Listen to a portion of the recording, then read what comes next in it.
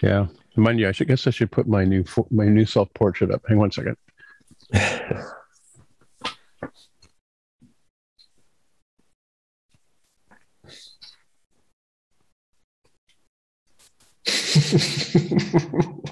my 3D printer, and so I've been working on. I did the actual sculpture on the iPad. Okay. Yeah, and then so basically, there was a drawing course on how to sculpt a human head using the software. So I did that, and it spent me like a month, and there you go. There's the finished product.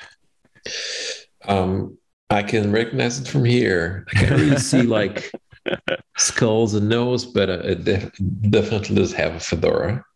Well, here I can do the. I'll do this I'll do this as a talking head instead of. Nice, yeah. Oh, it does look pretty awesome. Yeah, it's cool. It's like on the just for the sake of the audience, I'll show you my iPad. So I've got it's called Nomad Sculpt. I've been talking about it on the podcast for weeks. There's the object in 3D. So, and then I gotta figure out how to turn this there. So, and then as you can turn the object with your hand. Of course, I can't because I'm touching the wrong part of the screen. There we go. So, here, let me do it this way.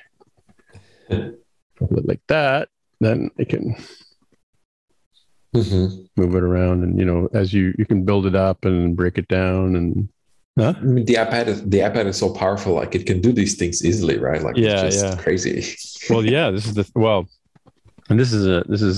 an Apple Silicon chip, but it's not the M1. It's the one previous one, the Pro from 2020, I guess. So it's pretty recent stuff. But I love the pencil. This new pencil I like it much better than the old one. I never lose it because it's stuck to the side of the iPad. The other one, I used to lose it all the time, right? So, yeah. So it's cool stuff. All right, well.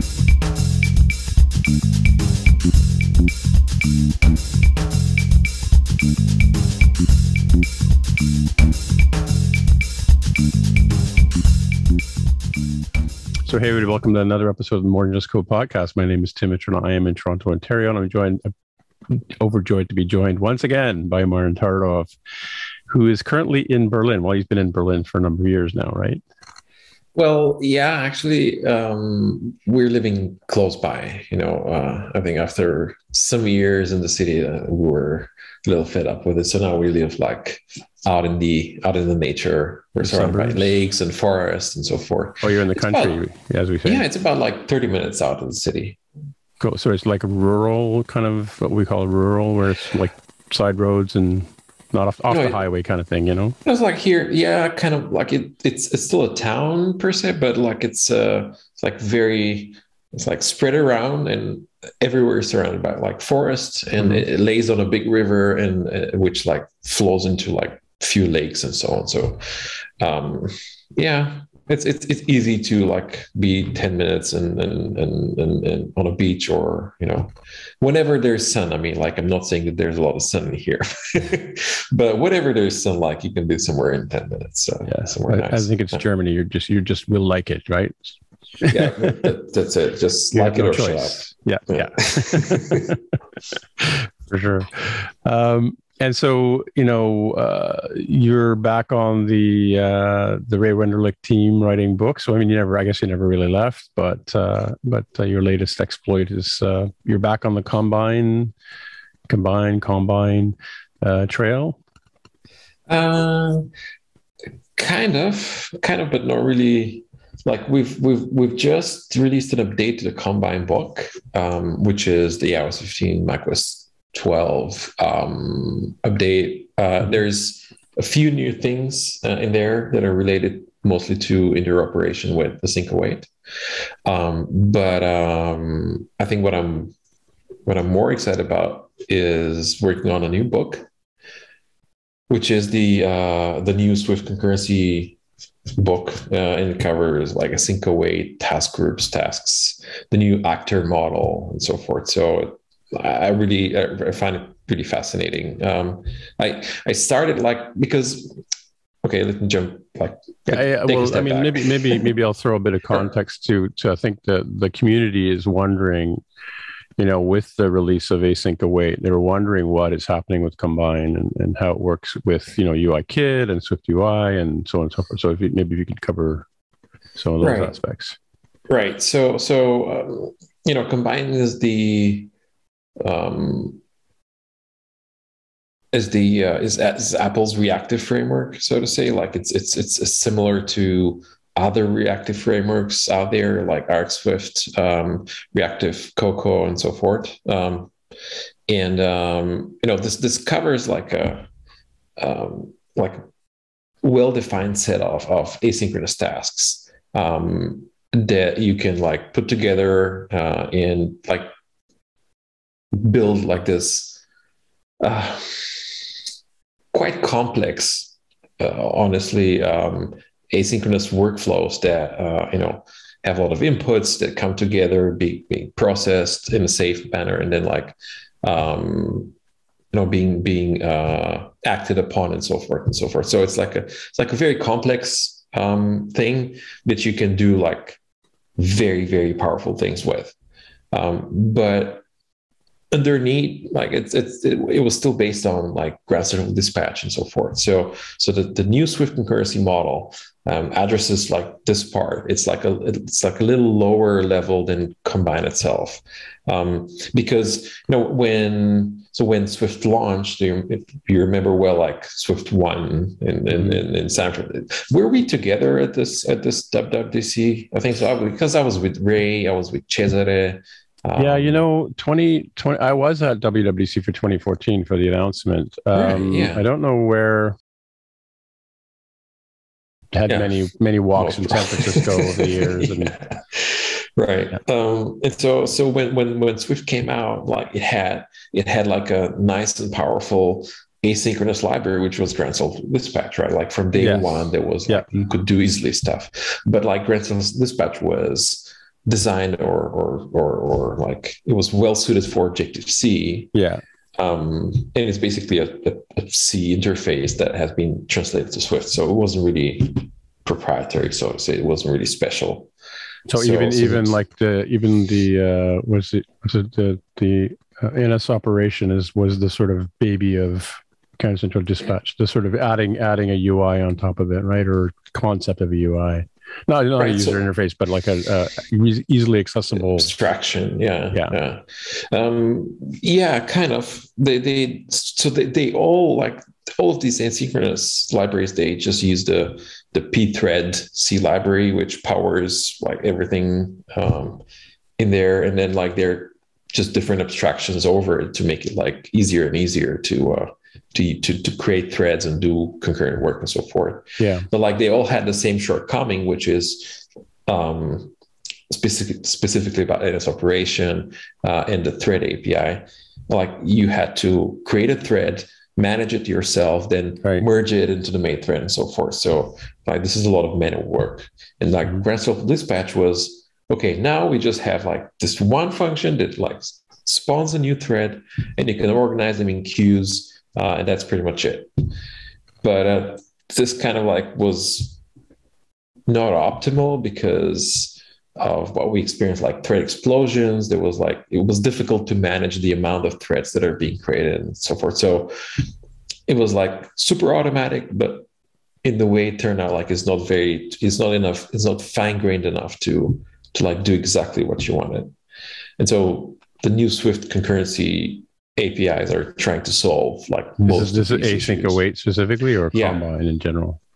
No, Async Await. Like Combine is just an abstraction over GCD, right? Like it's just okay. Okay. And so the new stuff is trying to replace GCD, like to move the old asynchronous like foundation, so to say, and like have a new one that does things instead of GCD. And so the new model is it doesn't create threads. So the biggest difference is that it doesn't try to create threads on demand as GCD used to do. Right. And then, organize blocks on the thread into the queues that you had to manage.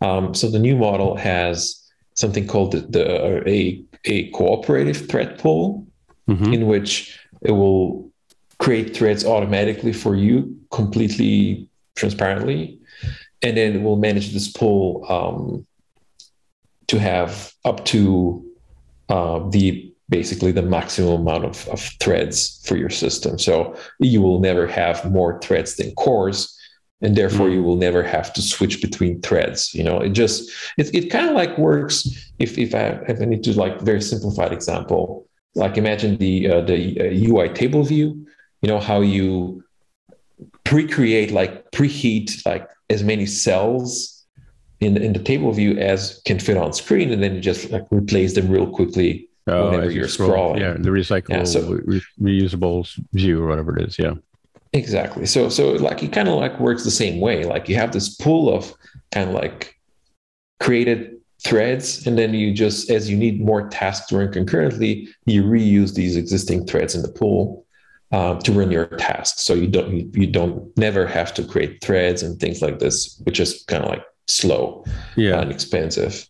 It's funny. It's funny. The part I forget is that you can only have as many threads as you have cores. Now, is that CPU cores or like in the case of, I'm thinking with this new M1 Pro and M1 Max that just got rolled out, you can configure with any number of, I think you have 10 and 12 cores in the two main chips, and then you have so many GPUs. So this is just CPU cores? Yeah, exactly. So I mean, you can have as many threads as you want. The problem is you can only run that many at a time. Yeah, right. So switching between the threads is apparently what takes like most of the time. So if you have like a whole bunch of concurrent things that are running and you have to switch all the time, this potentially can slow down your app like considerably. And so from what I understand from DocC and from what I've seen in instruments, the new model, like this is one of the big things that it does, is that it completely manages the threads for you in a way that you don't need to do switching between threads. They just have the threads there. They're ready to go basically. And so you just add basically function calls on these threads that execute like parts of work for you. And so every time you say await this or await that, that's it's called a suspension point. And like this allows basically the neural brain of the whole thing to like swap tasks between threads and like decides which task should run next and so forth and so forth. I can't say that I like completely understood the whole thing, even though like I've been looking into this like exclusively this almost whole summer. Yeah. But I did a lot of like basically experiments in instruments, and from what I've seen, like this is what the system does. Basically decide, okay, this app gets this many threads, this app gets this many threads, and so forth and so forth. And it looks like it works pretty neatly, I must say. I think that at the point of usage is extremely simple. If you're designing APIs that are highly concurrent, it's not so super simple. But like I like the separation. Like if you're designing a highly concurrent API, naturally you have to understand how this whole thing works. Or you better understand how this whole thing works. Right. And like if you don't really need to understand how the whole thing works, you can still use them like completely unobliviously, like of what's happening at a point of usage. Right. But like stop me whenever you feel like it's too much, because I'm really this is right now, and this is trust me, I know from the conversations I follow online and my own confusion about it. I mean, here's an example. Like for instance, when I'm interviewing people, and this is pro tip for anybody who gets interviewed by me, is I will get around to asking you what the difference between NS operations and GCD is. And I want to see who understands which came first, which is the chicken, which is the egg, or what have you. And you've actually told me more. I've learned more from you in the last 5 minutes than I do myself. And that's after writing and reading, stuff for Ray for all these many years, right? It sounds to me like, if I can just try and put an analogy around it, it's, and I think I did say this in one of our podcast titles. It sounds like the arc for threads, like async await. Like, it sounds like it, like you said, I didn't realize it's a different sort of rewrite or a rethink of Grand Central Dispatch. And I remember when Grand Central Dispatch came out on iOS anyway. Leopard, I think, or Tiger, Leopard, maybe. Yeah. I had to go to the store and buy the DVD, like in a physical copy, to like install it on my Mac to do iPhone. Back in the day, you mean? Back in the day? Or? Yeah, back in the day. Wow. Huh. Yeah, for sure. Sorry, I cut you through. No, that's okay. That's okay. It's okay. Because this is, I also go on tangents too. So I think we're both equally guilty of that. But what I was going was it's, I just remember what the title was that I said. I even tweeted it out and got a little bit of responses from it. I think I'm just going to maybe look it up on the website, because we did talk about it on the show, obviously, when it came out. And I'm sure that people are yelling at their phone saying it was this episode, but or that episode. Let me go to the site here. Anyway, yeah. So it sounds like it's because, I mean, to me, it sounded like someone, I don't work with threads all the time, right? I work with them, as I need them. I'm one of these people who constantly blows up my app because I forget to bring a thread that's, updating the UI to the front and to the main thread, kind of thing. And that sounds to me like there's a bit of a promise there that with async await, that kind of, forgetting to do that is going to go away, because it's kind of an automatic pull, if you will, right? Like you said, right? Yeah. I would say that, that now that Swift is in its what is it, 7th iteration or so? I can't really. Yeah. Well, 2014. So yeah, we're 2021. Yeah, right. That's 5 point something now. Yeah, it's 5.5 now. Yeah. So whatever. It's. I think Apple has had enough years of experience and input on Swift development to know the kind of problems that people have with it in concurrent context. So this API design is trying to address concrete problems that have been appearing again and again and again.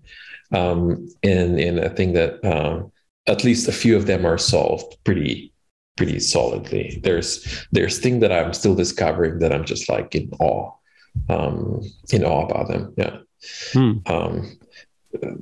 Just an example, like for something that you said, specifically about this, you can annotate types or functions or properties with an actor, and then an actor is kind of like an actor is a type which is powered by an executor, and it's similar to what dispatch queues used to be.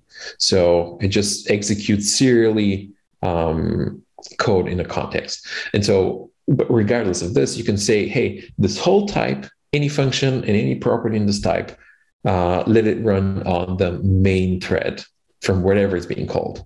Or maybe if the type has many properties or many functions, you can say, hey, these 3 properties, an array of something and maybe a dictionary of something else and so forth. These things are driving my UI. So I want these 3 things to be updated on the main thread. And then you just like add an annotation at main actor before the property declaration. Yeah, I was going to ask if you could name them. Yeah.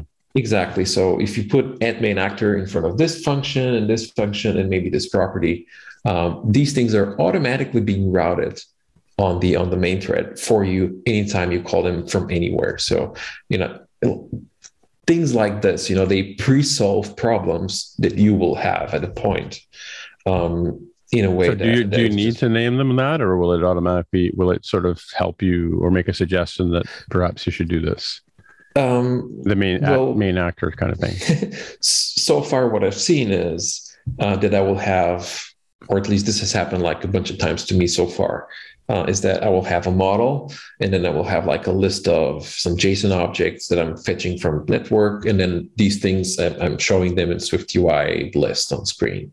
And then everything in my views is driven by SwiftUI. So this is automatically being run on the main thread. But like my model is not automatically being run on the main thread because, network calls and so forth and so forth. And then when I'm running the app, I usually have the checkbox that says, I don't know what is being called, main thread checker, main thread something. Oh, thread checker or whatever. Yeah, that new thing they added, the Xcode thing. There is a checkbox in your schema. Yeah, I know what you mean. That tells you if you're trying to update checker or something like that. Yeah. We'll put it in the fact check notes. Okay. So I'll run my app, and then Xcode shows me this purple warning, which is not a compile. Yes, right. Yeah, exactly. It just shows you the purple one and says, hey, you updated this property and this went to the main thread from a background thread. So, it's wrong. And so you're running the thread analyzer at this point, right? No, it's not a thread analyzer. If I just quickly spawn Xcode, I'll tell you. So because if people are listening, they'll be like, I know what it is. Yeah, or if they don't know, they don't know, they'll be like, what is it? Yes, exactly. So, or tell me. I'd open Xcode right now, but it messes with my recording. So, mine is running extremely slow because of some. If I go to edit scheme in my run configuration and options, no, in diagnostics. Okay, in diagnostics. So in diagnostics, yeah. Edit scheme, run diagnostics. There is a runtime API checking, and there is a checkbox called main thread checker. Main thread checker. Okay, cool. Yeah. Yeah. And this is by default checked. So when you try to update the UI from somewhere, from another thread than the main thread, you get this purple warnings. And so I will see a purple warning and say, okay, so this property is driving my UI in my views. Right. I want to safeify this one property where I store the array of models, for example. And so I'll put like add main actor on this property, specifically in my model type. Yeah. And so, other functions or whatever can be on background threads, can do whatever they want. But as soon as I update this one property, the update will be routed on the main thread, and that will safely drive my UI in my views. Right. And so things like this, just automating things for your sanity. Cool. And for those developers who are driving at home right now, you generally write your model and your data types and your data network calls in an actual real Swift file, not necessarily a Swift UI file, right? Like, are you using sort of an MVVM model in your coding these days? Yeah. I usually, when I started doing reactive programming some years ago, I went into MVVM, and I really liked it. And so with Swift UI, I usually just have the views and another type, which is an observable object, to fit well with my views. And so since the model does networking and other things, sometimes code ends up elsewhere than the main thread. So is that from your time at Realm where you were talking about that kind of experience? I think so. I think 2000. I remember you did a talk at 360i Dev on I think you did a reactive book for Ray as well, right? So So I did start with RxSwift. Combine came out. And then now we have Async await. So I feel like things are improving at a cadence that I really like it. Although I can imagine that I think for people that are just starting, it might be like too quickly. If somebody just started like in 2016 with RxSwift, like the next year it came combined. Now it comes to sync await, so it might be a little bit overwhelming. I imagine. I mean, that's sort of the nature of being a developer. Is like, I've been around since 2010 on iOS, and so I remember manual memory management. In fact, I tell people I still have apps on the store that have manual memory. I never went back and rewrote them for Arc, right? Why? I mean, it works, right? But I mean, but the thing about it is that, like, the question I have out of what you just said is it, do you think it's important for people to understand the history of this stuff? How you and I are both, have an art background, so we know the value of art history and looking at why they put the paint on the painting this way. But I mean, is it important for people to understand the history of how we had GCD, we had NS operations, we went to combine, because I see threads on Twitter saying, "Oh, combine's gone," right? Which I don't think it is, right? And no, I don't, because obviously you don't either. No. Yeah, but I mean, an async await is sort of the future. But Apple does this a lot. They take a problem we have and they create a tool for us in a framework or something that does something we don't know we need to do until we need to do it, and they roll it out. And if it's super sexy, they'll put it on stage at WWDC, and especially in the Platform State of the Union, Platform State of the Union talk, right? So, because this year was async await. In fact, I found my note on WWDC and I basically said it's like Arc for threading. Is what the title of the show was, Yeah, that's a very neat thing to say. Yeah, because I mean, I ask the younglings who come to me for job interviews, I'll ask them if they understand how memory management works in iOS, right? And they're like, yeah, Arc does it for you. You don't worry about it. I'm like, well, you do worry about it. And the older developers I talk to always know the history of retain and release and, the alloc and all those things we used to have to do back in the old days. But that's what I mean. Like, so the question is, do you think it's necessary for people to understand the path that you and I have been on in order to appreciate or understand things like async await, or just revel in the fact that they don't have to worry about the problems we did? To be honest, I'm not so sure what to tell you here, because I've been reflecting on this a lot, and especially in the last, I don't know, half a year or so. Mm-hmm. Because I'm every day on Twitter, and I read a lot about what people say. Mm-hmm. And you can't really generalize what people say, of course, but I've noticed that every now and again there's again and again somebody who's saying, hey, like I never had the need to write a binary tree, or I never had the need to, I don't know, sort, or I don't know. The linked list nonsense, stuff like that. Exactly. The stuff I was kind of like, I dread getting that in an interview myself, Right. Yeah. and so I think it's a fair thing to say, like people that are like a few years in the industry have never needed to do this because they worked on problems that don't really require this, of course. So, like for them, it might feel unnecessary to know how to write a linked list or a double linked list, or, any of this data structures, because like Swift is such a nice language that it offers like the base for free in a way that you never have to think about it. And like it does this wonderful memory management, copy on write and so forth. So like you never really hit like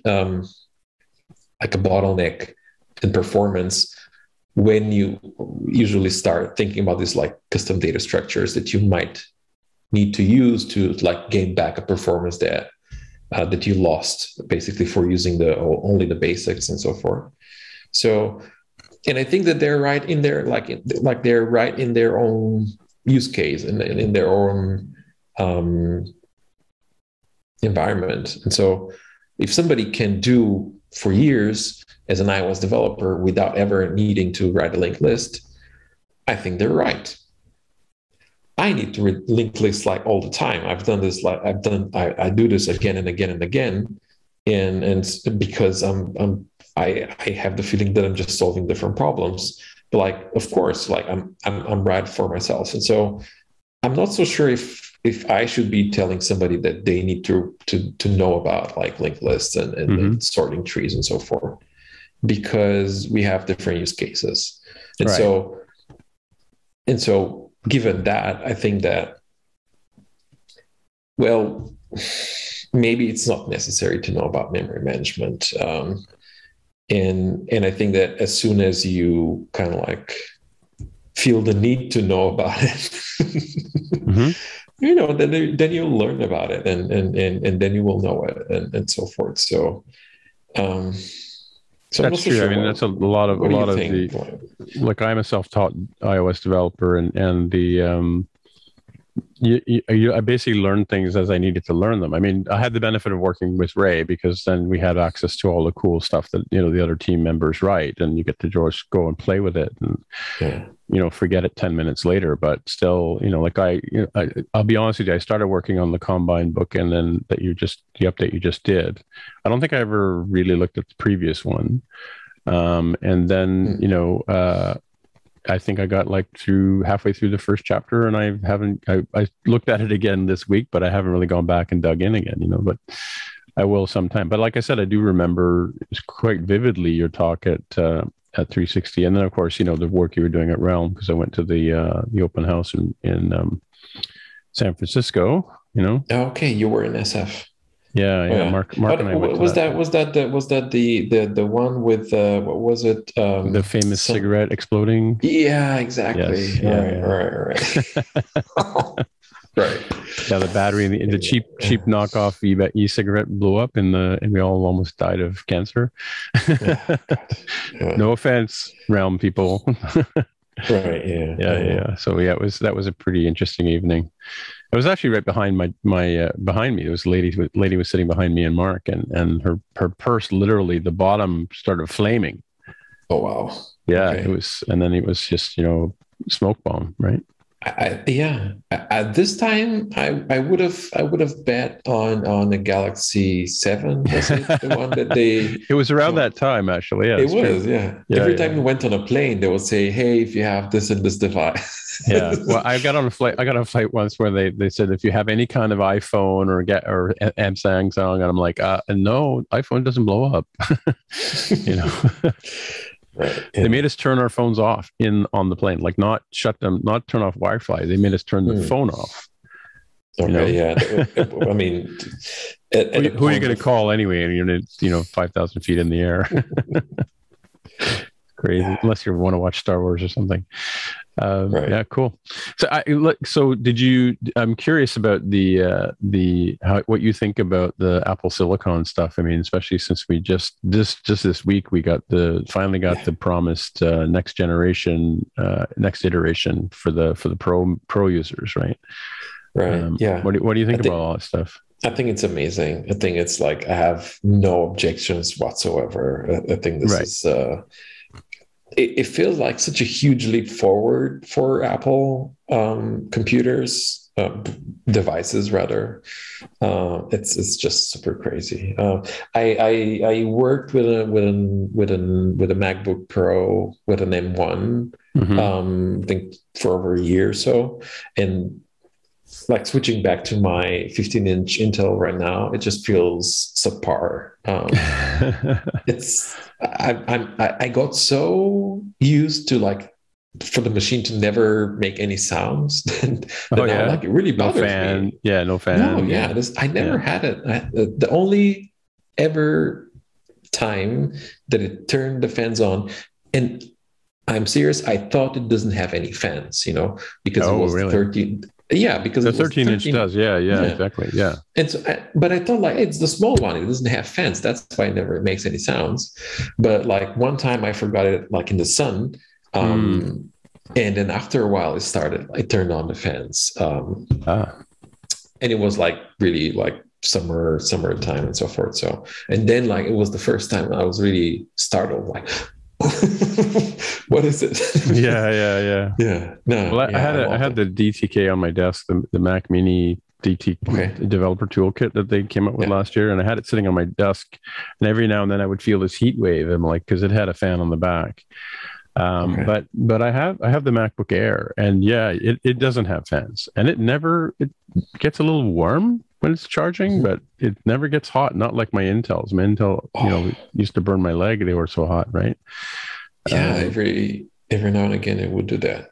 Yeah. So I'm curious though, are you personally in the market for a new computer? What were you thinking about it? Because you said you have a 2015 now, right? So no more touch bar. Well, yeah. So I think this one is. So I had a bunch of laptops, but right now I'm down to one, and this one is a 2018. Oh, okay, right. So, and this was like top of the line. So I think it's still like a viable computer, but I think that I'm gonna just wait a few months, see how 2021 wraps up financially. And if things are looking good, I'm definitely going to get one of the new machines for sure.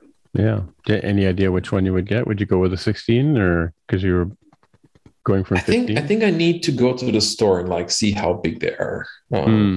Well, I can tell you, I had a 16 and a 15 in my hand because I do a lot of the setups for the company I work for, and so I actually had one of the first guys who got a 16 had to come to my porch, and we had to do the onboarding because he had to connect to our company network, right? And because I was one of the few people who sort of figured it out, but so I put the 15 and the 16 on top of each other, and it's just marginally, like maybe an eighth of an inch larger all around. It's because the bezel is moved back. You get it, the footprint of the computer is relatively the same as the 2018 you're looking at now. But it's just a slightly larger screen, so for all intents and purposes, it looks the same. And I suspect the 14 is very similar. In fact, I have a 2013 MacBook Air my wife uses upstairs. It's much bigger than both of my Pro 13 and my new MacBook Air M1. Yeah. So from a footprint point of view, and again, it's another half an inch all around if you put them on top of each other. So I think even though it's a 14 inch or 16 inch, it's probably physically the same size as what you have now. Okay. Give or take a little bit of. I must say that I'm really undecided. Like the 13 inch is just the form factor is simply amazing, and I just love like holding it, like carrying it around in the apartment and so forth. I just love it. However, I'm now playing with like Mac OS, and they're like for development, so you just need a little more space on screen. So yeah. So I think it's going to be the 16 when I come around to getting a new one. Yeah. Cool. Yeah. Yeah, we talked about it on the show which just came out on the weekend, and actually yesterday, in fact. I'm always going to be a smaller Mac guy, so I'm going to, if I get one, it'll give me a 14. But I recently when Monterey shipped on Monday, the release candidate, I put it on my M1 Air, and it's super nice. I didn't run the beta on it, but and I bought it for the purpose of I got my daytime Mac, which is to Intel, and then I've got my not so much daytime Mac, but neither one of them are my daytime Mac. Because like you, I'm doing most of my work on a corporate Mac. So I don't need a Mac per se at this point in time because my company supplies me with one, right? So, but hey, actually, regarding your note in there, I'm actually unemployed right now. Like I'm on a break. Okay. You're doing the what do we call that? I may had a term for it where you don't.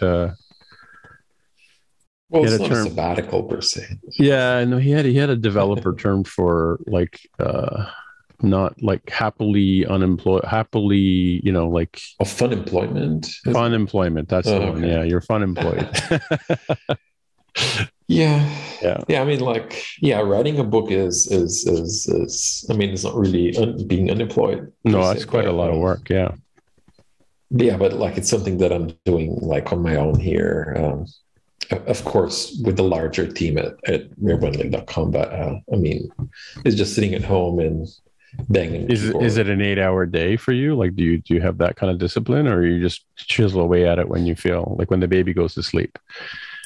Well, first, she's not a baby anymore, and it's a bit do weird that if you feed them. To be honest. Yeah.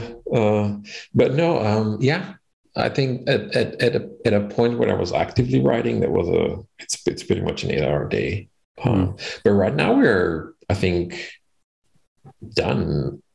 We are just running the last round of edits on the last chapter, and so I think the book should be out within. So is this an exclusive, spilling the beans, what's coming from Ray kind of deal, or do people know? Has it been announced that this book is coming, or?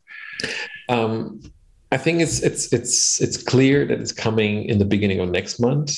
And we've been open to working through the last rounds of edits, and I've been posting on Twitter about it. Nice. Yeah. Okay. But it's quite soon, and we're gonna just put it out as soon as we can. We don't have any issues currently. We're just one after another, just checking off tasks, final edits, bios, things like this. Yeah. I can't await to sink in.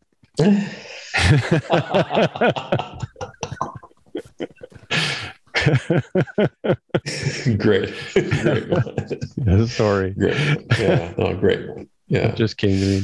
So yeah, you were really excited too about this conversation we're having today, because you mentioned that you were happy about the fact that DocC has been open sourced, right? Right. Yeah. This was great. This was a very fantastic thing to happen to me, so to say. But right. So to give a little bit more context, of course. So at WWDC, Apple announced DocC in Xcode, which is a system working within Xcode where you can, write your package, framework library, add comments and add additional documentation content, and then just click build documentation in the build menu, in the product menu, and then that kind of grabs all the comments, all the links, all the content, all your articles or interactive tutorials and so forth, and compiles the documentation, and you can see it in the documentation viewer, just like any other framework from Apple. And that gives you, quick help. Basically your own documentation behaves as any framework in the built-in docs. Yeah, no, I know that our team has looked at that in the past, where you can add comments to it. Just before DocC came out, you could add comments to your, I think with the 3 forward slashes or 3 slashes. Yes. Yeah. They're not backslashes; they're just slashes, right? Yeah. Unix. People call them backslash, but there is no backslash. It's a forward slash, a backslash. Yeah. Or maybe, I don't know, if it's one of those two. We'll fact check that too. But you put that in, and then you put a comment in, and that would sort of populate the quick help in the previous to DocC coming up. But so is this specifically for a Swift package, like Swift package manager package kind of thing, or is this part of any Swift any Swift app you've written? I don't think it currently works for iOS apps per se. I don't think so. I haven't. If you were writing an API, imagine you're at a company like Realm or something, and you had a Swift package that exactly took, and they could put it into their app, and they could take advantage of your API to connect to whatever you're helping them do. That's the documentation piece that's going to get written by DocC, right? Yeah. Okay. I'm not completely sure what's the difference in there, but if you open the README of DocC, and there's described how the whole thing works. Basically, the Swift compiler produces a thing called the symbol graph, which is a graph that describes the hierarchy of your module. Basically, it takes the Swift compiler takes a module and then describes it completely, all your types, all your functions and properties. They're like in this tree-like structure. Mm-hmm. And then the compiler also extracts like all of the documentation comments and that bakes them into that graph. Mm-hmm. And then what DocC does is take this graph, mix it up with any additional content that you have written yourself, and then like produce this documentation structure that you can then see as pages in the doc viewer, basically. And it's very similar to the kind of documentation structure you see from Apple today, like those sort of nice looking formatted web pages, right?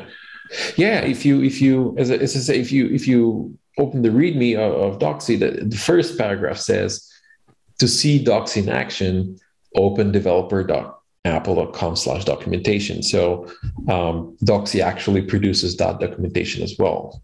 Oh yes, of course, yes. It was they're dog fooding their own app, right? Now they're putting it out there. Exactly. But are you excited about the fact that it's been open source now? That now the community can contribute it to it? Is that? I am. So there's a few related projects. Swift DocC, which is the compiler. There's the Swift DocC render, which is the view part of it. Basically, what you see, what actually renders things on screen and in the browser. There's the Swift Markdown package, which is Apple's own Markdown parser package. There's the Swift Symbol Kit package that helps you work with the symbol graphs that the compiler produces. So all of these are related, and all of these are used by DocC. And I kind of like contributed to all of them. And first of all, seeing that work go out there and be available for everyone is really exciting, because I know like a lot of work went into them, and they're well tested, they're like well designed, well thought through. So it's really exciting that these are available for people to use. But also it's exciting for me because I also got co-author credit, so to say. So I'm a contributor in the repos, and I'm like in the first commit in the repos. Oh, as well. Cool. Yeah. So like personally for me, like this is a feather in your cap. Yeah. Yeah, exactly, that I never kind of like dreamed of previously. So this is pretty cool. Like most people work in Apple for a really long time, and like you never know what they did. But like things just turn out like this way that I can say, hey, by the way, here's the repo, and here's the here's my credit, and that's going to be there as long as GitHub is a thing, right? Kind of deal, right? Yeah, it's the first commit. Like, I mean, I better bookmark them, because I know that like going back through the repo history, especially in the web interface, is not very efficient. But yeah, I wonder if the Internet Archive, the Wayback Machine, I wonder if it archives GitHub pages. I know it does for websites, but because GitHub's kind of a dynamically generated environment, right? I think so. Yeah. I wouldn't know. I don't know. Yeah. Well, it's be something. Yeah, definitely take a screenshot. That's what I would do. At the very least, right? Yeah. Yeah. I mean, the one or two times that I had apps featured on the App Store, I made sure I took screenshots, so I've got them for posterity. In their low resolution format. So, as I was telling you at the beginning here, just like Roundabout Creative Chaos, I'm stealing this idea of asking random questions. Okay. And unlike Tammy, I've actually gone back to Marcel Proust, which is the source for this thing, to find the questions he used to ask. So if you're seated comfortably, you look like you are, we can start asking you some of these questions. All right, let's go. All right. So the first one is, what is your motto? A motto? Yeah. All right. Are you supposed to like to have one like instantly available? as a response. Well, it depends on. I guess it depends on whether you've actually gone down that route to sort of think about what is your purpose. In how you see yourself contributing to the world and the life. And I mean, you're a dad, and you're all that kind of stuff, right? I did an entrepreneurial course once, and my what we call unique ability was I like to create and provide thoughtful solutions for people to help them embrace change. Okay, I see. So that's kind of my motto. Wow. Okay. I also like to say I put buttons on iPhones when people ask me what I do. That they can understand, right? yeah, definitely. I'm not so sure. I don't think I'm prepared to like on this one. It's as you said, like I'm recently a dad, and a lot of things have changed, like in a big way for me. So I think right now I'm like a little lost.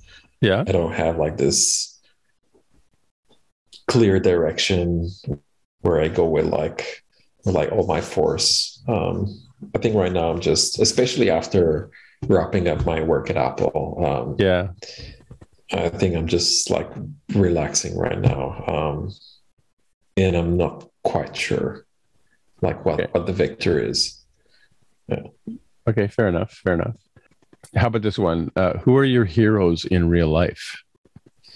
Oh, I see. Okay. This is something that I'm kind of like more prepared to talk about. Okay. So I know this is maybe a little corny, but like I think one of my like bright examples is actually Ray Van Lith. Like I think he's fantastic. We've been friends for a long time.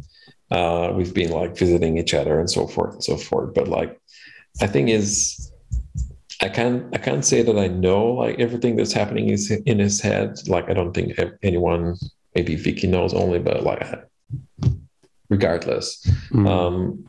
I think like at the same point we were just starting on like iPhone development, and we've like both had blogs and so forth.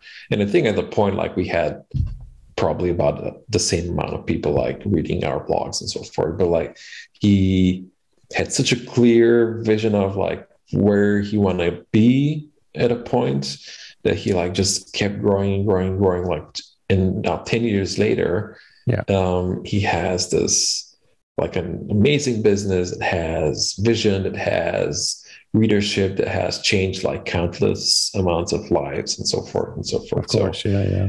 I think he's one of these examples that I'm like completely in awe. I can't do what he's doing, but like he's really I wish there was like more people like that create like businesses that create real value for such a big amount of people. Well, ultimately, he's the reason you and I are even talking today, because you were one of the first writers on the blog, which people may not know.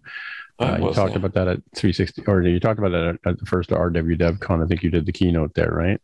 I don't know if that's online anywhere, but that's pretty cool. And then I think for me it was the same sort of thing. I mean, I came into iOS development in a cloud.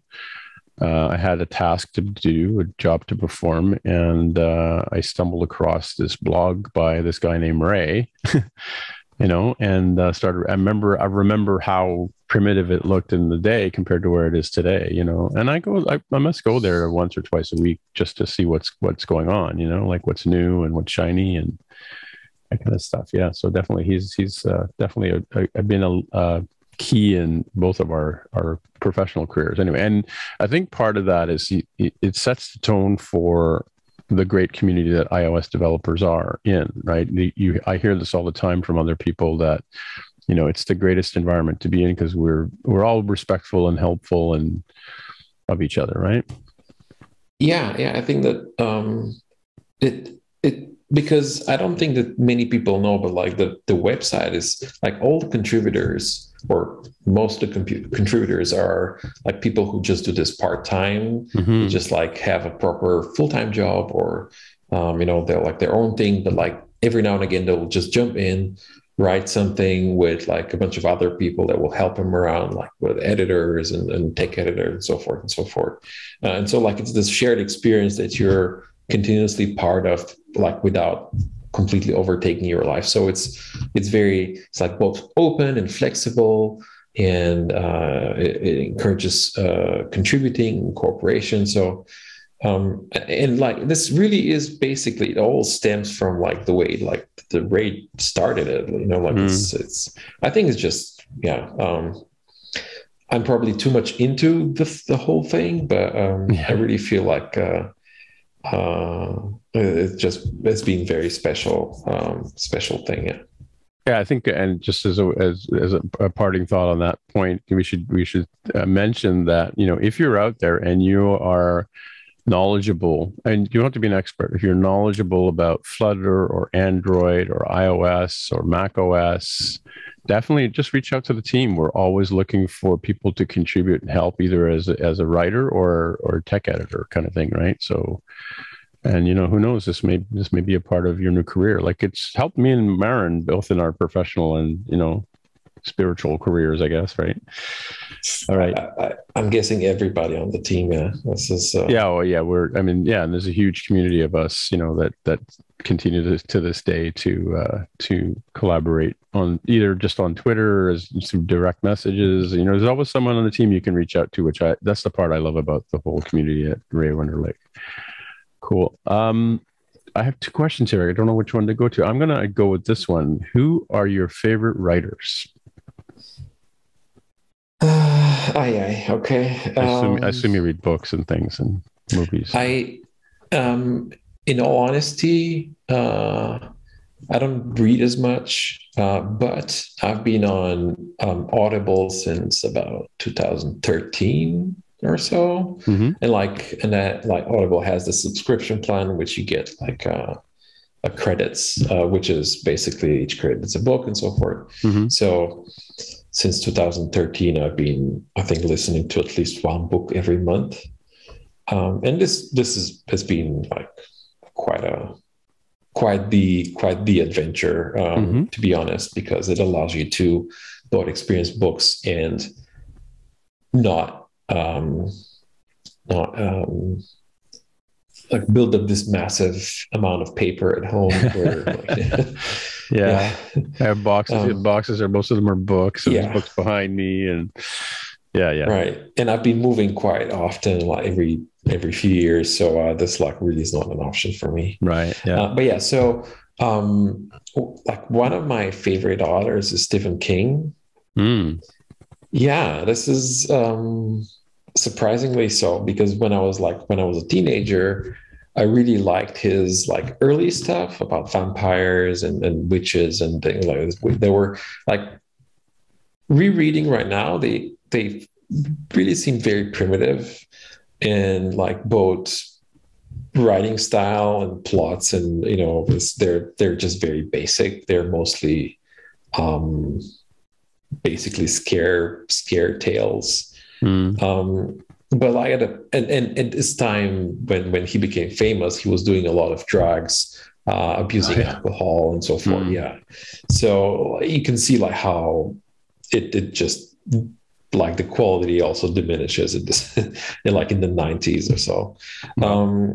But like so currently he's writing like very strong prose, and so his new things like post 2010, let's say, I really enjoy them. There's one book in particular about the Kennedy assassination, in which somebody from present time goes back in time to the 60s to try to investigate who was it and so forth and so forth. It's very interesting, very well written. So I read a bunch of these books right now, or listened to. I really I think listening to audiobooks counts as reading. You know? I would imagine. You're in the same headspace. I mean, you're just the difference. I mean, like since my eyes have been diminishing over the years, I find it less enjoyable to read because of the task, right? But so I switched to audiobooks, and I can walk my dog and listen to an audiobook at the same time. So yeah, I'm the same way. I've let my subscription go. I don't read I'm doing air quotes. I don't read audiobooks as often as I used to, but yeah. So I haven't missed not having the subscription. But yeah, you're right. Audible is a great service. I actually through my Toronto library, I can download audiobooks, which is what I've switched to. The only difference is, like, with Audible, you can get the book today. But with the library, they're allowed to have so many digital copies in circulation, so you have to wait. You put yourself on a waiting list, and then you get, the Obama book is ready. Or I'm actually rereading Zen and the Art of Motorcycle Maintenance right now through an audiobook. So it's been I read that in university, and I'm coming back to it. Still very relevant book. Cool. What is your most treasured possession? Okay. This is a fun thing because actually I've been on a happy hour with Ray Wendlick and some of the team. I think they stole my question, did they? and there was a question like this. We were together on this one, I think. Oh, okay, maybe. Or I know I'm thinking about I was happy hour. There we met in one of the breakout rooms. And so regardless, I think currently I don't own it per se, but it is in my possession. So, okay. Right. So I started doing calligraphy about 2 years ago. Oh, yes. I saw your stuff on Twitter. Yeah. Yeah. And so it's really exciting because I've been going to a studio here where there's an artist. She studied in Japan fine arts. And so she can do pretty much everything you can imagine, including pottery, calligraphy, painting on silk, watercolors. But I mean, she can just grab anything that is in the room and like just do something beautiful. And so I was doing pottery with her for a while. This Japanese kind of like style of pottery. And then like I got a little bit tired after a year or so. And I was like, you can do everything, like show me something else. And okay, maybe we can try the calligraphy. And so after I really started like going crazy about it because it's so great for my headspace, she gave me her book from the Academy of Arts in Japan that she had when she studied back then.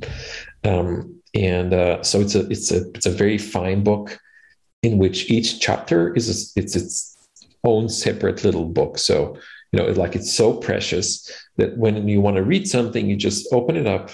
It's like a little box. So you like open it up, take out the chapter you want, which is its own separate little book, and like leave the rest in the cabinet so that it doesn't get like fingerprints and things like this. And also like each of these little chapters was like, so the chapters, they're just full of characters, like they're by the highly recognized masters of calligraphy in Japan. Like each of them like has this like different style in its own chapter. So you look at them and like try to figure them out, and like reproduce them and so forth. And like I was, hey, why is this like every page? Why it's like made out of like 2 sheets of paper? I'm like, what's with this? Like, is it like the Japanese style something? She's like, no, these are hand bound. So these are like printouts on a press that are just folded in the middle and like then bound in a book. That's why.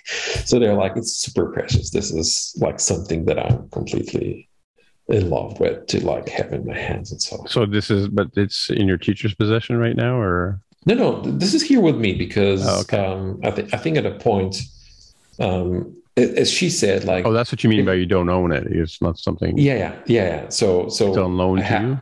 I have the textbook with me. Yeah, as long as there's no other students that are willing to start with calligraphy at the same time with her. Sure. Okay. Cool. Keep that for a while. Yeah, but like as she said, like everybody just starts and then give up. So. It's a very difficult thing to do or to like get started with. So there's some of these questions are we sort of already covered, but so what do you consider to be your greatest achievement? My greatest achievement, well, I think that I've been at least an okay dad so far. It is not easy. I mean, No. it's just You only have always, one child right now. yeah, I do. Yeah. Like I was talking to somebody like last week, actually Sandra, the editor on the Swift concurrency blog. I was telling it right, like, so for our professional life and for our like academic life or whatever, like we prepare like for years and years, like you go to 12 years of school, then you get like to another 6 years of college, and then you get like into like internships, whatever. And then like after 25 years of preparation, like you start working or so. Like with kids is just, catch and now do. Yeah, it's you're thrown into the lake and you have to learn to swim. Exactly. Yeah. Yeah. That's pretty much it. And all those things, all those fears you had of bodily fluids, or oh, you have to put all that aside. Like they don't care like what your hangups are, right? yeah. So I think that that like this. I think this is one of the things that I've been doing good so far. I mean, so far so good. Cool. All right. Yeah. Moving on. Where would you most like to live? Besides Berlin? Funny story. I already lived where I would most likely live.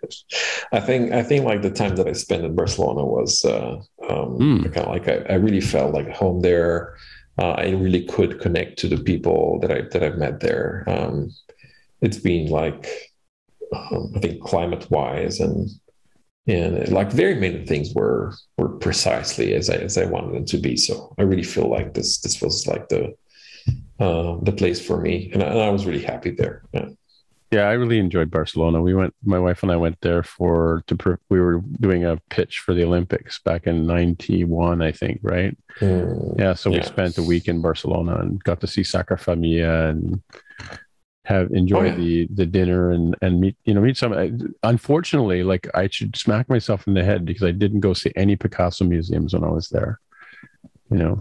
Picasso Museum. Yeah, there's a bunch of stuff in there. Okay. Mind you, I did get to see I did go. We landed on the plane. We were exhausted. I said to my wife, "I want to see Sacra Familia," and we started walking from the hotel. It should be just down this road. Like, looking at the map, right? We didn't have an iPhone at the time to say, "Find a cab." Yeah, the street goes for like 10 kilometers this way. Yeah, exactly. And so we found, and then it's funny. It took us like maybe an hour and a half to walk to the place. We spent like maybe an hour in front of it, just walking around and looking at it. And it was obviously still under construction. I think it's still under construction today, right? Yeah. And then they have a plan. Yeah, they have a plan for another 90 years or so. Really? Wow. Yeah. It used to be the way they used to build cathedrals. Used to take almost, many generations to build them, right? Yeah. Yeah, for sure. It's really, really crazy when you consider they throw up a building in, downtown like now in like a year, right? Yeah. Or faster, right? Crazy. Yeah. All right. So here's some really weird questions, just some simple ones. Flat or sparkling water? Oh, I think I'd go with sparkling. Okay. Yeah. Cool. This is probably one of the very few ways that I've been Germanized. Okay. Is there any reason why? Is it just because the bottled water is cleaner or something, or just you like the flavor? And I don't know. I think I like it because oftentimes you just feel like, I think we have this what is it called, like a Pavlov's reaction to like sparkling means soda and soda means sugar. Oh, okay. Right. And so I found that like drinking sparkling water gives me a little bit of that feeling, so I don't really drink sodas much. Yeah. Yeah. Same here. All right. What is the scariest animal? Scariest animal? It's weird. It's a weird question. I don't know. I think I've been very, very startled by like these very hairy spiders, if you know what I mean. Like there's like this, like what is it called? Like In Peppa tarantula? Pig, like there's like Mr. Skinny Legs and so on. It's like just one Oh, little ball with like few legs. So well, the it's daddy okay. long leg, they call it, I think. Uh, It's a little tiny body and big long, inch and a half long yeah, so legs. these ones I think are kind of like okay, but like there's this like spiders that have like real proper muscle Yeah. like mass on their legs and they're like all hairy and stuff. Like this is just crazy. I don't know. I can't really do that. Yeah, probably the No. same way. Yeah. Cool. And this last question I'm bringing back from the last podcast that Tammy and I did together. It started off as Star Trek or Star Wars, but I'm gonna add to it because we had a couple of guests who extended the question. So the question is now: Star Wars, Star Trek, Doctor Who, or Babylon 5? Uh, I see what you're doing there.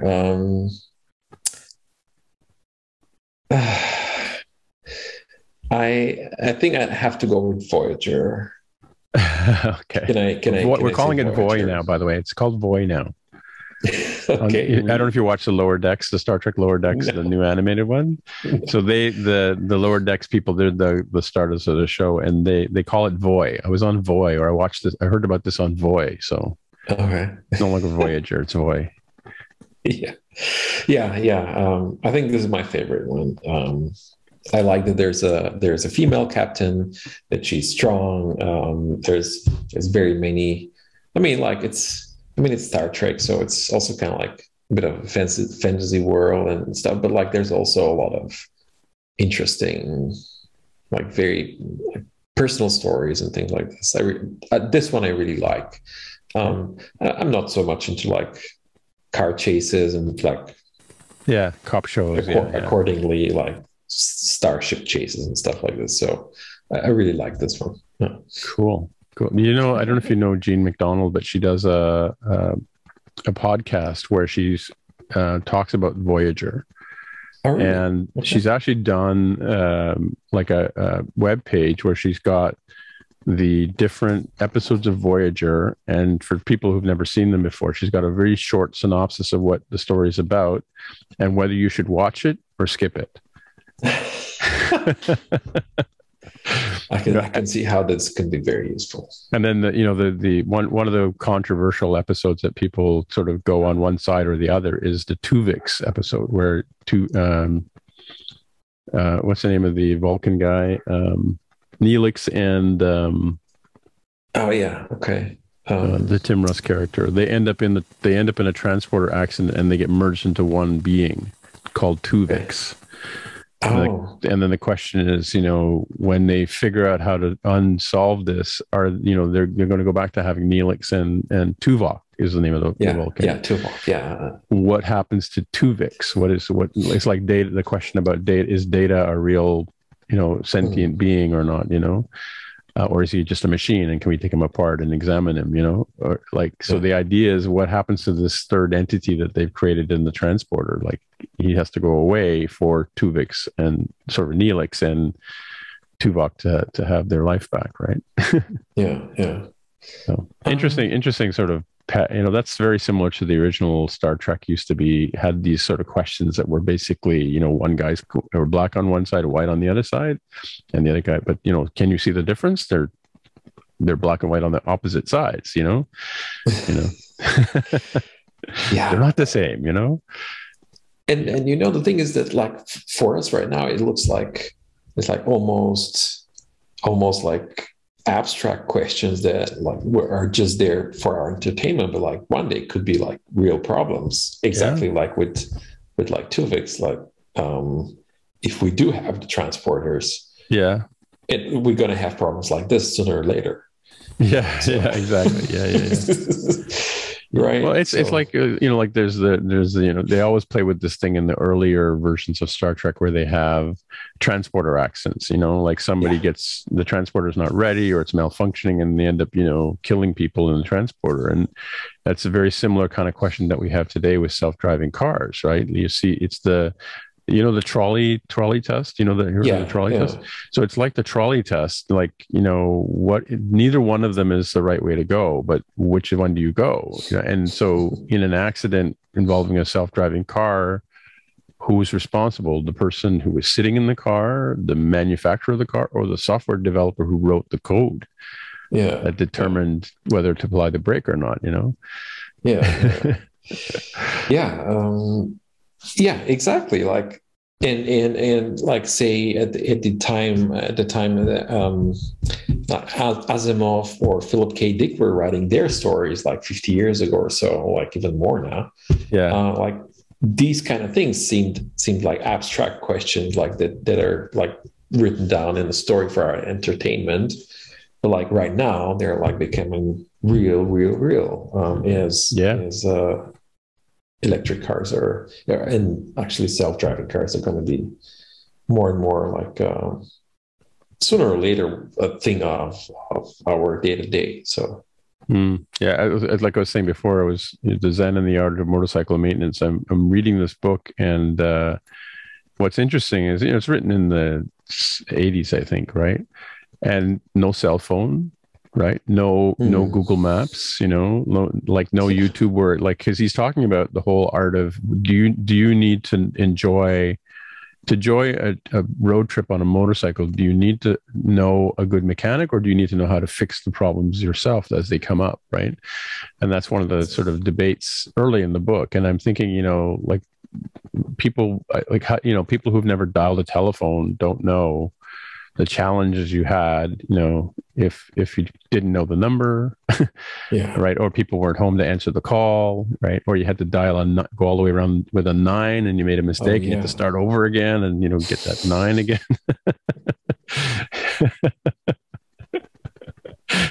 All these problems that, we don't have anymore now that we can say, hey, Siri, call. Oh, sorry, Siri. Don't answer me.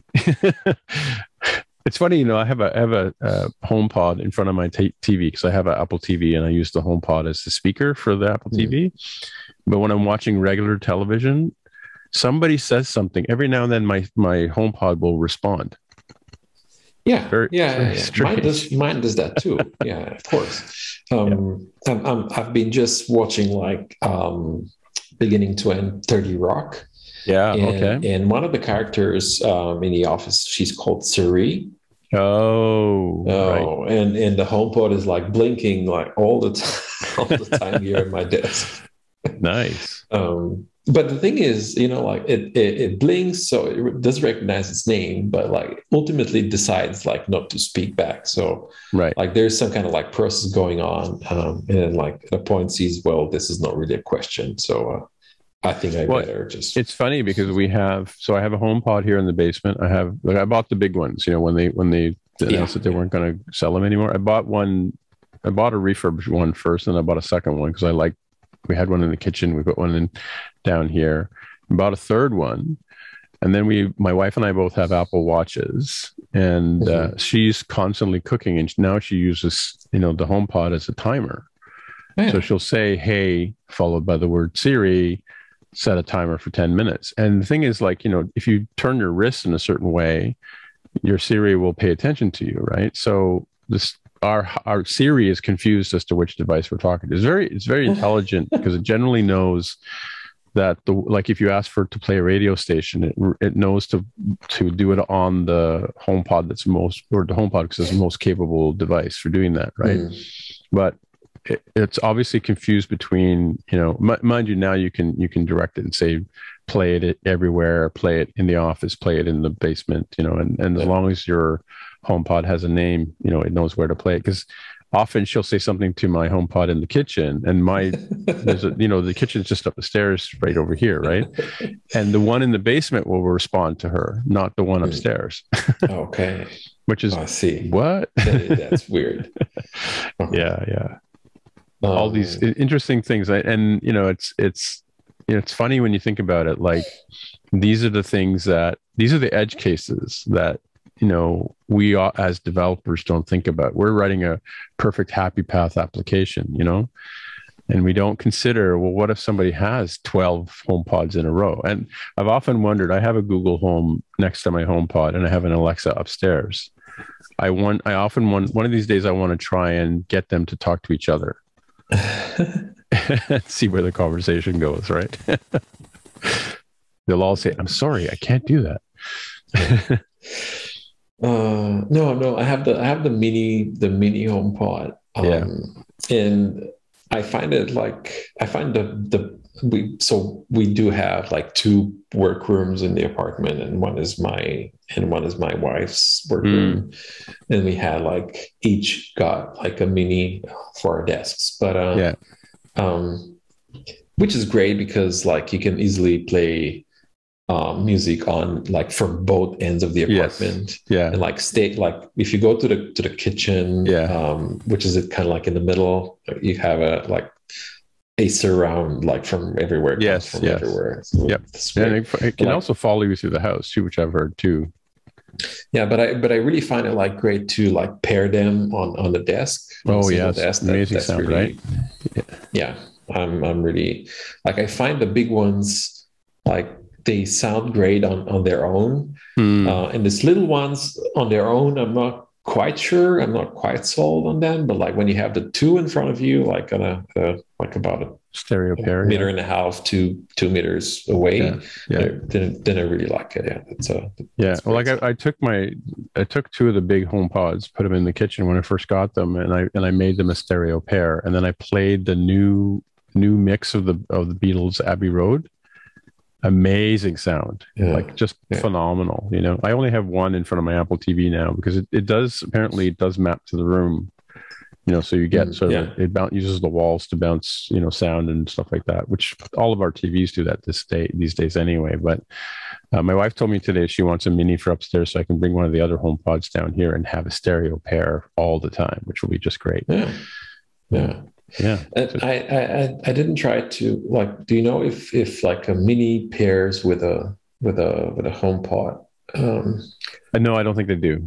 No, you can't. You can't do. That's one thing. I know you can pair two minis. You can pair two original HomePods, but I don't think you can. My concern about the HomePod and was a little leery about buying these ones when they announced that they weren't going to have them anymore.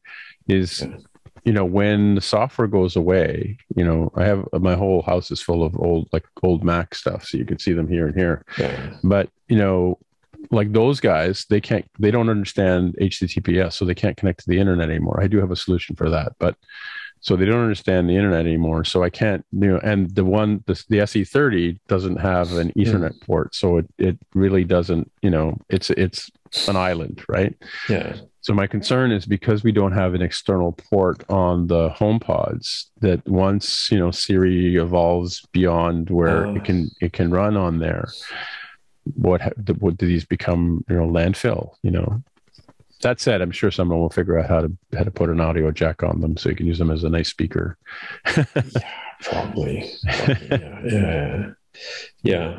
This was great about the what was it called? The airport?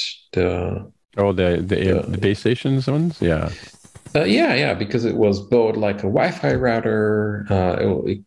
You could like plug things that are USB in it, and then you could also plug like a speaker, and it became like wireless speaker. Airport Express, I think it's called. Yeah. Oh yeah, exactly. It had the microphone jack in the bottom. Yeah. You could just plug in anything into it, and then became like a wireless speaker.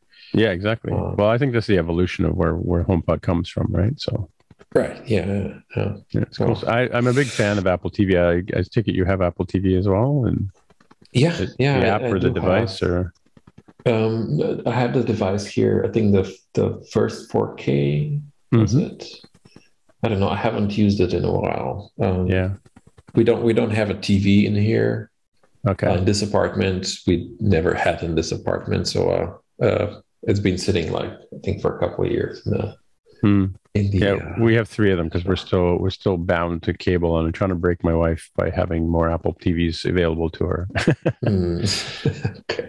But I have the 4K down here, and I have the original Apple developer kit one, the $1, when they first rolled out. I have that one upstairs, and So, and then we have another entertainment space upstairs that we use. So yeah, the house is full of Apple devices, and I'm waiting for all the HomeKit stuff to connect because I have a Nest door cam because I'm in the basement right now, and I keep missing shipments because the guy comes to the door and he taps really quietly, Okay. Now there's a doorbell he has to ring, and then the Google HomePod tells me there's someone at the door, Nice. So that's nice. Yeah. So I have the Google stuff, I have the Alexa stuff, and yeah, I'm waiting for the day when they all speak the same language, Oh, yeah. I don't know about this. Yeah. Well, no, I run Homebridge on I have a mini server down behind me. And I run Homebridge on it, and Homebridge lets your Google stuff talk to HomeKit. I see. Yeah. So it's kind of cool.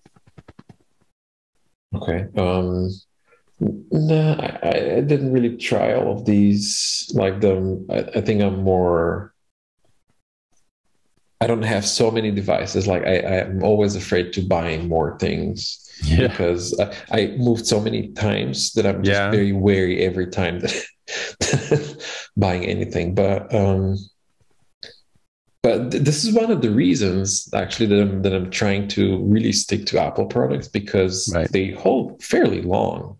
Compared to other electronics that I have. Like I still have my blue 5C phone, and it works just fine. It's just that it doesn't hold for so long. It's charged, but that's pretty much it.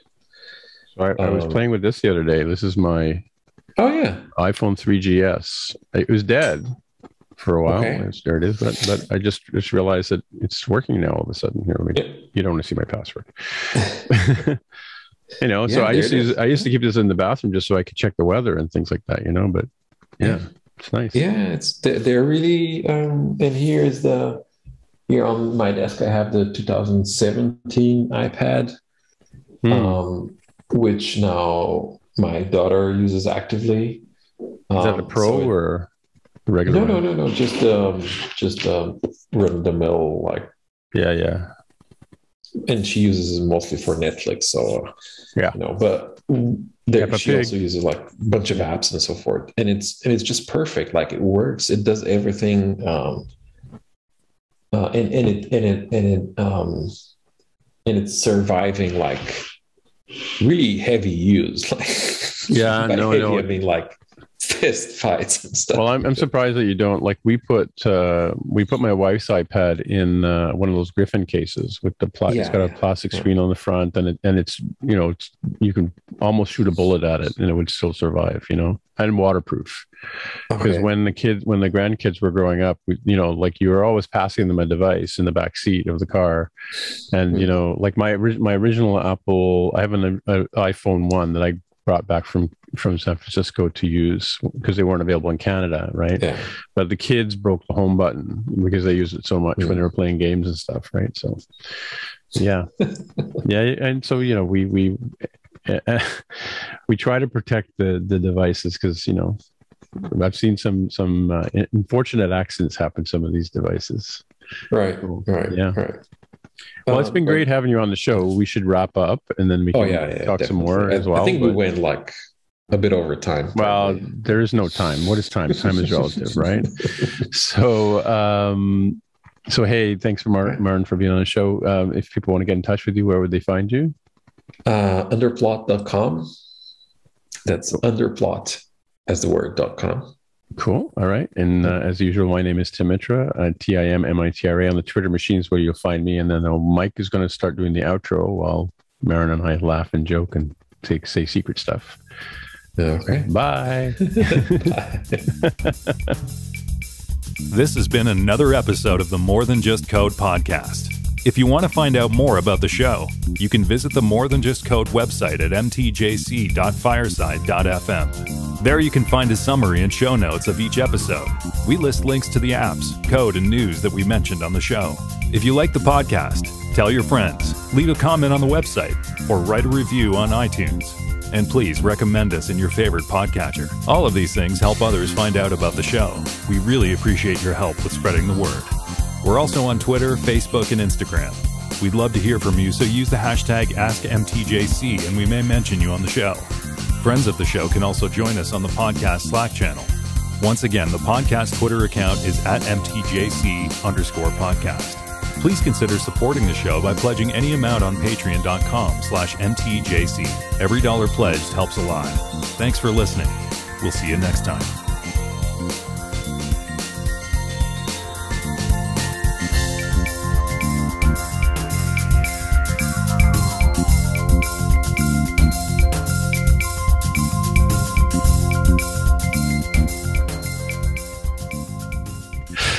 Cool. Okay. And that's the end of the show, as it were. Nice. I'm still amazed that we both showed up with the t-shirts. Pink Floyd, yeah. Crazy. Is yours a recent one, or? I don't know. It's just the Dark Side. And I bought it the last time I was in Cupertino. I bought it from what is it called? Target. I was just looking for some fun clothes for my daughter, and there was like a big pile of t-shirts of rock bands. And okay, here it is. Oh, this is at Target. It was at Target, yeah. Yeah, I bought a Star Wars one in Target. We were in Hawaii last 2019, and yeah, there was a nice Star Wars one I bought there. This one I got off the internet, off of Facebook. It's Wish You Were Here. Let me show you. Wish You Were Here. Yeah. Which again was another seminal album for me too, right? So because it came out when I was in grade 11, I think, grade 10 maybe. Yeah. So I used to listen to Dark Side of the Moon underneath my sister would play it in her bedroom, and I would sit by the door and listen to it. Oh wow. Yeah. So yeah, Dark Side is another one too. Do you ever get a chance to see Pink Floyd, or? No, I don't think so. No, I'm not really. Amusingly, I don't really feel very comfortable at like big crowds. Right. So concerts have never really been like my thing much. Your thing, yeah. I've been to like a few, but it's quite comfortable. I'm more into this like live music, like at bars and things like this, right, where there's smaller like a crowd, but like in 1 minute go outside, take a little bit of fresh air, and then come back in. Kind of like my thing. Yeah, for sure. Yeah, cool. And have you been in any nice art galleries recently? I guess not, right? But I was actually. I was. Where'd you go? I was 2 days in Vienna. Actually, it was 2 days in Prague, and then 2 days in Vienna. Like it's from here to Prague is about 3.5 hours drive, and then from Prague to Vienna is another 3.5 or so. So I did go in summer, and I've seen there was a show of a very a female Austrian artist who paints like amazing things about displaced women.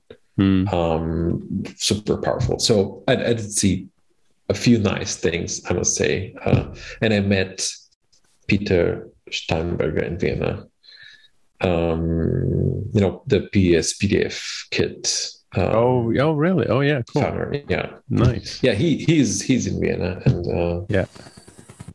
I just like wrote on Twitter, and then we met up, and it's nice.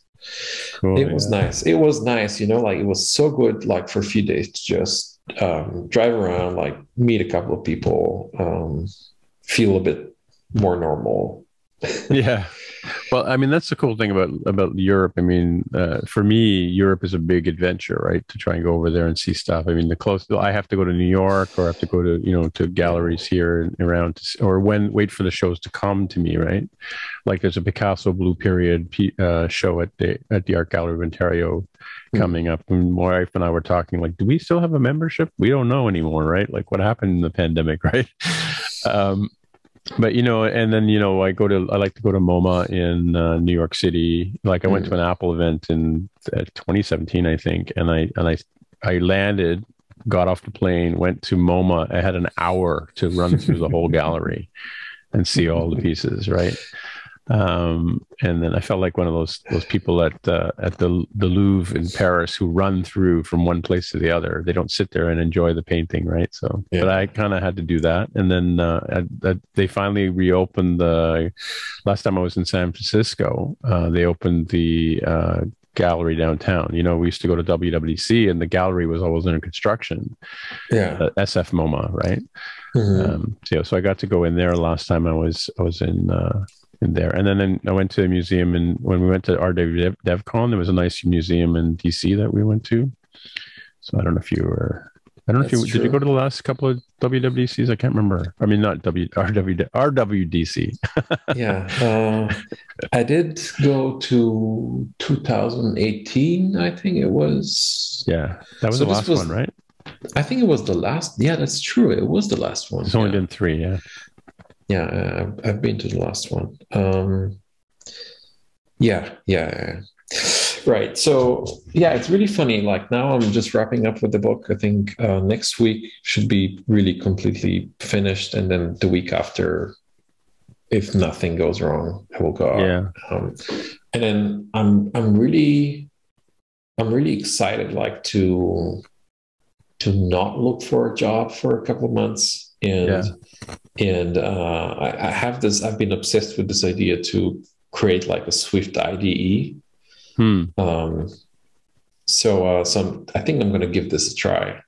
But like, I'm going to give you like the 1-minute pitch, and you just tell me yes, no, just like as a first reaction. So, so have you been in the situation where you're putting like all your effort into learning Swift and building iOS apps and Mac apps and so forth, and that works great with Xcode and so forth, but like as soon as you need to do an automated task or to like do anything else, like stitching some JSONs together or like maybe processing some images, then you have to go to like a bash scripting, Ruby, and so forth and so forth.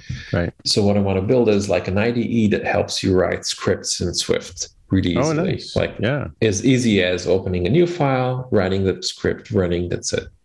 So is this like the idea behind AppleScript kind of idea? I mean, like that's an example that like I got into this stuff through things like Final Cut Pro, or not Final Cut Pro, FileMaker Pro had a sort of a very simple HyperCard was another example where they put together the pieces and you would just put these pieces together and it would do a thing, right? So we used to use AppleScript in print production when I was working in pre-press, and then that led me to things like learning PHP and things like that, right? So yeah, I often joke that there should be a Photoshop, like Adobe's going to come out with iOS Developer 1.0, kind of that iOS Creator, And I trademarked the name Adobe. Don't steal it from me.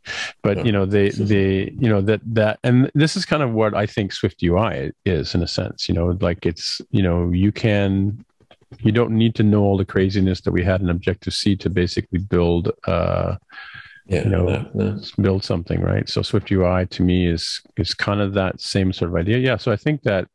And you're right. Like if I need to do any kind of text processing or anything like outside of iOS development, right? Yeah, I would go write a script that run on awk or something like that. Or I think a lot of people are open to the idea of scripting, like server side, if you want to call it that. It's not hosting. It's running Swift on your Mac, right? And the problem is that like you can do this with Xcode, but like the thing is you need to like create a new project, set up all the input parsing, output parsing, whatever, importing all the libraries and so forth and so forth. So I'm really thinking about something that like does all of this automatically for you. And the only thing you need to do is just like open a new file and say like, read all the files in this directory. And if there are images, like resize them or something like this, which is like the 10 lines of code that you actually want to write. Right. Not like all the setup, all the projects and so forth. So I'm thinking about like something like this, like just to transfer all your Swift skills that you have for iOS development into like something else you can do on your computer. Eventually. Well, it's similar idea. Like again, coming back to what I started with, like, and this is is what I knew is like, I started doing PHP because somebody had a hockey pool and they needed to. I said to them, "Why don't you do it on a computer?" And they said, "Well, why don't you do it on the computer?" And they handed me the list, right? And so I basically I learned how to write PHP to create the pool, to display a table of information for people, and then created something for them to select the teams that they're going to put together, and then I had to write a script that would go to Yahoo, scrape the fantasy pool information, convert it, strip it all out of HTML or whatever format it was in, and then insert it into a MySQL database. And then that's what generated the table that you looked at to see how your team was doing today, right? Yeah. And then I did a similar thing with I've just forgotten what it was, but I had a similar kind of task that I had to do the same thing. And so it sounds like you're saying the stuff that I would have to go to other languages to do on my Mac, like use my Unix skills to do. You're talking about doing this now in Swift, which is a language that theoretically you already know, right? Yeah. Exactly. Or want to learn. Yeah, exactly. Cool. Yeah. So I'm really thinking about this and trying to think about it like in a way that like how could it be like a sustainable product eventually. Cool. Yeah. All right, my friend. This has been amazing. I love this so much.